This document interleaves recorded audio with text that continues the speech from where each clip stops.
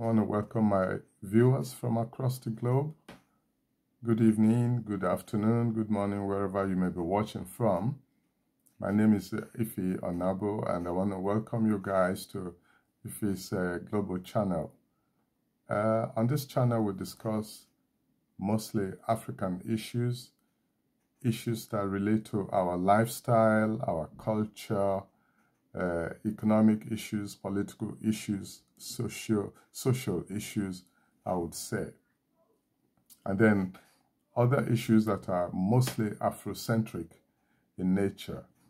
Our vision is basically to present the other side of the African story so as to balance the views the views that people have about Africa. Today we'll be discussing something rather different. We'll be talking about the sanctions that most Western governments have placed on the state of Russia. And this discussion, we're going to be focusing on what lessons our people, Africans in the diaspora, what lessons this kind of state policy, this kind of policy on Russia, what kind of lessons we learn from things like this. And I want to, before I proceed, I want us to understand that the assets of Russian billionaires are being seized. Let me say it again. The assets of private individuals are being seized. From London to Rome to Madrid, and practically all Western governments are involved. And one would have thought that when it's about sanctions, that only the assets of the functionaries of the Russian state would be targeted. But that is not the case. That's not the case right now. So what we're seeing here is that assets of private individuals, people who run businesses, are being stripped. These guys are being stripped of their assets. And once you're suspected of being linked with the Putin's regime, then you become a target. Your assets could be seized. Now let's look at it differently.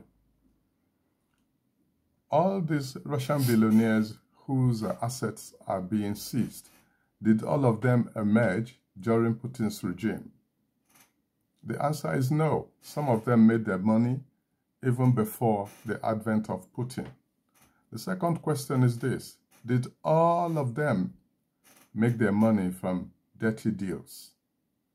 This one is open to debate. Some would say, well, they made their money by stripping Russians of what actually belongs to them.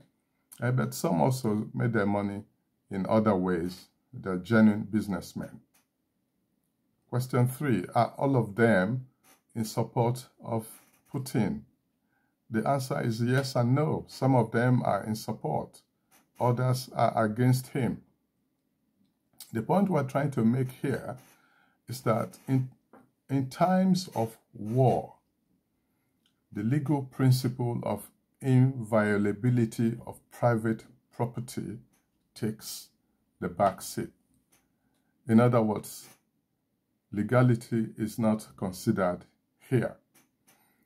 An enemy state can appropriate your property, and there's not much you can do about that. Before I continue, I know some of you will be wondering, why is this man dressed in this way? Well, today is my birthday. And those of you who are watching, especially those who are watching for the first time, I would like to request you to please subscribe to this channel. And those who have subscribed already, I just want to thank you. I celebrate you. I feel honored by the subscription you have made. Right, so let's crack on. We have to understand, as African people, that in international relations, you do not have permanent friends, and certainly you don't have permanent enemies. What you do have is permanent interests. Now, that's the reason why, for example, a country like the USA has gone to Venezuela to seek for help. Who would have imagined that the USA would go to Venezuela to ask for help? Help in terms of, not in terms of cash, but help in terms of supply of oil. But today we're not discussing the merits or the demerits of sanctions. It is about what lessons our people in the diaspora can learn from these events. Now, if Abramovich, the owner of Chelsea, if he can be forced to give up the ownership of that club, what do you think would happen to an ordinary man or an ordinary woman like you in times of conflict? What do you think would happen?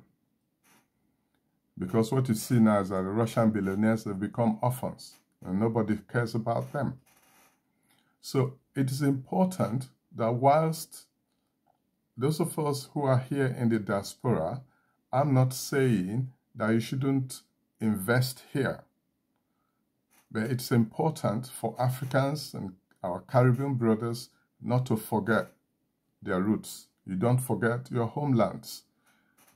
My admonition is invest in places where you come from. Because there's a reason. The reason is because no hostile state can dispossess you of your belongings, of your property in your homeland. It's not possible. So our people must have a plan B. I call it plan B. Do not be deceived by the fake news that investing in your homeland is a waste of time. People will dupe you. People will squander your money. You can always invest. All you need to do is to take ownership of what you do. Our people must understand that you cannot be king in another man's land. You can only be king in your own land. Thank you for watching. God bless you. Bye.